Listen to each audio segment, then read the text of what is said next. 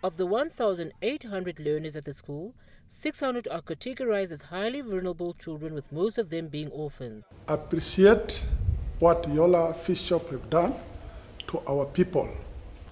I think the other business must follow this way.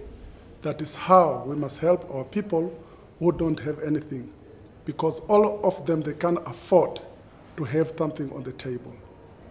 This is a good initiative. I think it will encourage others to do it in our town, Rundu.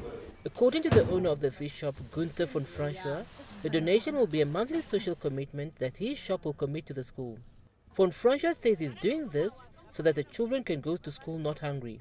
Lindia Kwandu, a teacher counselor at the school, says the donation came at the right time, as most of the learners come to school hungry, making it hard for them to concentrate most of the time. There's a lot of vulnerable people at our school, but the little we got today, really it will make a sense. It will make a difference from one house to another.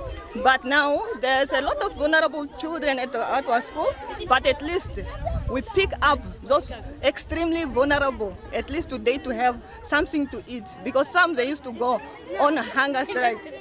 They can sleep with hunger, they come to school hungry, they cannot concentrate in the class. And this is what one of the learners had to say. We just want to thank the person that really donated this to us. We are really grateful because some of us at home, we do not have relish. This is a rural area, of course, and may God continue to bless that person that donated this, and may He also continue to bless us with more relish or anything that will donate to us.